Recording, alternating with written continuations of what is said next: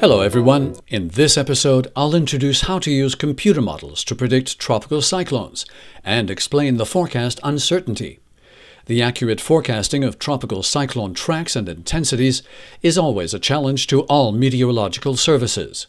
Nowadays, with ever-increasing computational power, the numerical weather prediction model, which is a computer model and also known as NWP, has become an important reference for forecasters in predicting tropical cyclone tracks and intensities.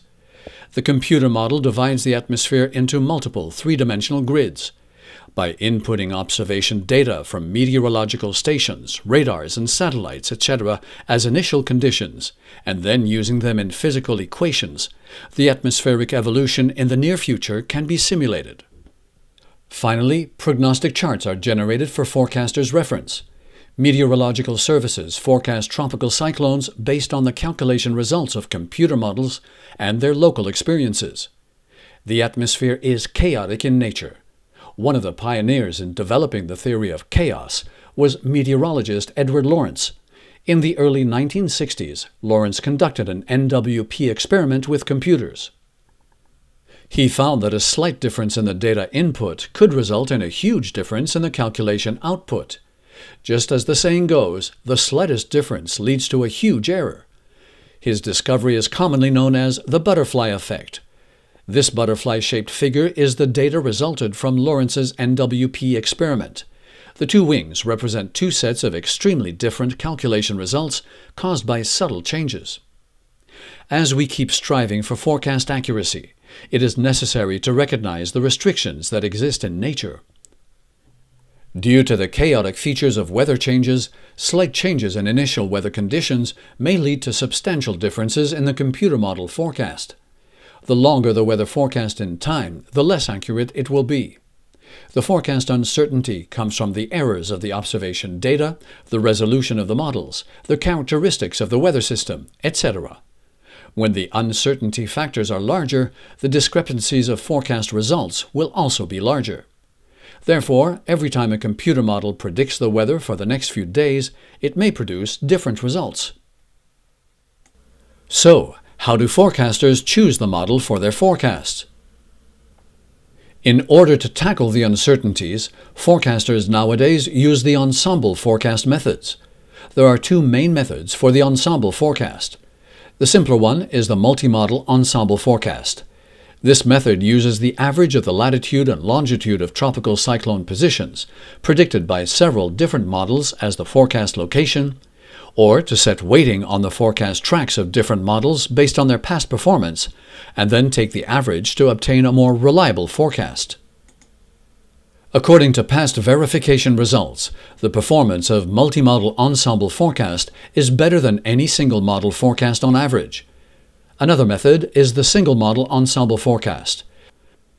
That method runs the same model for multiple times, with a slight change of the initial conditions each time, and finally integrate the series of results as one forecast. If the results of the ensemble forecast are basically consistent, the reliability is higher.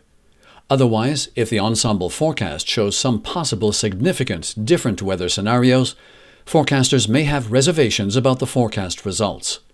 Many major meteorological services around the world use high-performance computers to run the NWP models. However, different meteorological services use different observational data and computer simulations, so their predictions of the same weather system, such as tropical cyclone, usually vary. Now let's take a look at the forecasts of tropical cyclone Moifa by several meteorological services. The model used by the United Kingdom Meteorological Office, UKMO, predicted that Moifa would take a westward track, move across Taiwan, and make landfall over Fujian. On the other hand, the models from the European Center for Medium-Range Weather Forecasts, ECMWF, and the Japan Meteorological Agency, JMA, forecasted that Moifa would move northwestward. However, only the former predicted Moifa's track would make landfall over Zhejiang. The model for the National Center for Environmental Prediction, NCEP, in the United States, even forecasted that Moifa would take a northward track towards the seas near Kyushu of Japan. It can be seen that the forecasts of a tropical cyclone track by different models may have large discrepancies. During operation, if the forecasting track of a particular model significantly deviates from other models, forecasters will have less confidence on that model.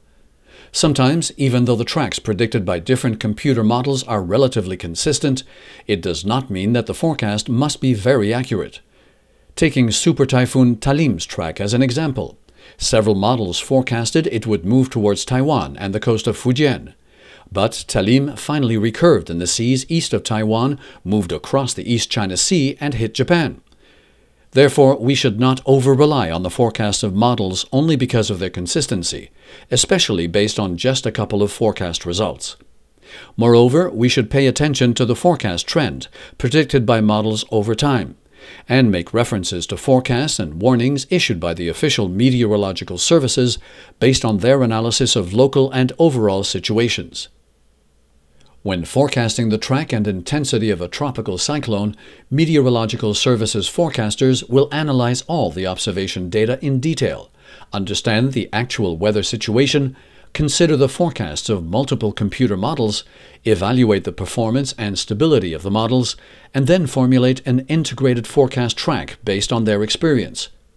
This type of forecast with explicit information on the forecast track and intensity is known as a deterministic forecast.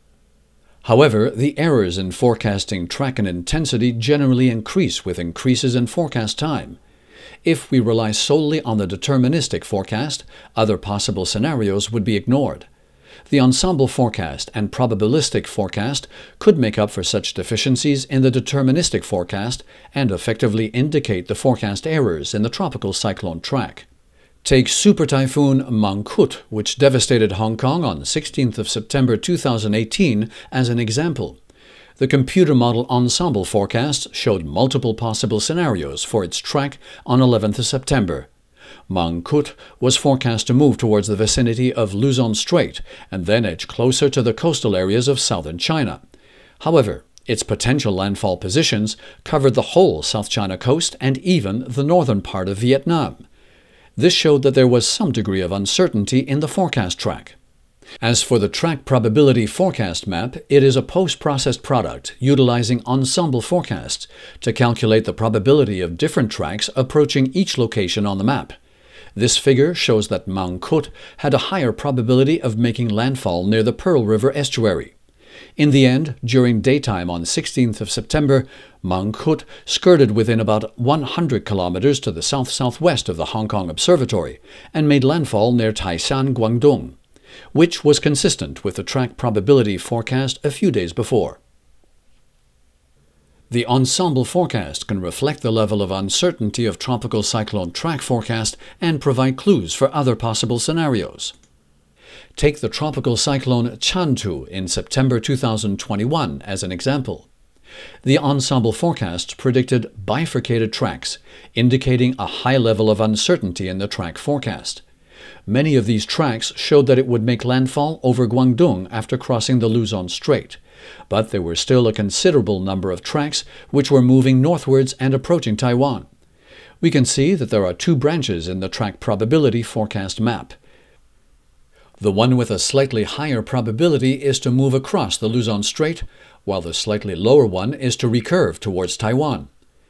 Finally, Chantu turned northwards, skirting the eastern coast of Taiwan.